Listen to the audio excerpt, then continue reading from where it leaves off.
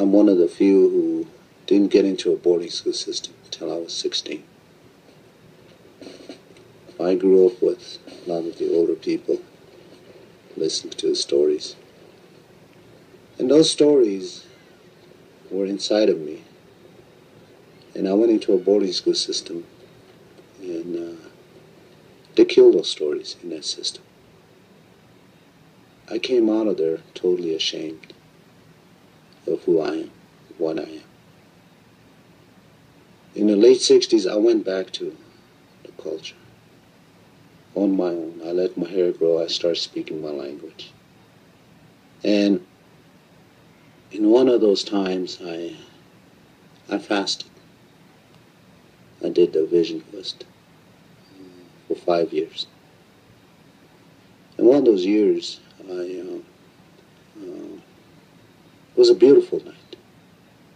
Stars were out, and it was calm. It's just beautiful. And it was around midnight, and I got up and I prayed. And I sat down and sat there for a while, and then all of a sudden I had these, like a flashbacks of Sand Creek, Wounded Knee. And every policy, every law that was imposed on us by the government and the churches hit me one at a time. One at a time. And how it affected my life. And as I sat there, I got angrier and angrier until it turned to hatred. And I looked at the whole situation, the whole picture, and there was nothing I could do. It's too much. The only thing I could do, to me, was when I come off that hill, I'm going to grab a gun and I'm going to start shooting. And go that way. Maybe then my grandfathers will honor me if I go that route. I got up and I came around and I faced the east direction. And it was beautiful. I mean, it was dawn, light, enough light to see the rolling hills out there. And right above that blue light, in that darkness, was the sliver of the moon and the morning star.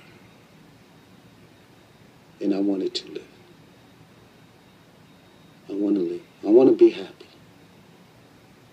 I feel I deserve that. But the only way that I was going to do that was if I forgive. And I cried that morning because I had to forgive. Since then, every day I work on that commitment. Now, I don't know how many people felt it, but every one of us,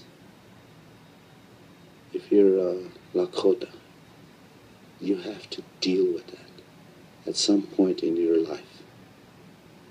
And you have to address that. You have to make a decision. If you don't, you're going to die on the road someplace. Either from being too drunk, or you might take a gun to your head if you don't handle those situations. So this isn't history. I mean, it's still with us. What has happened in the past will never leave us.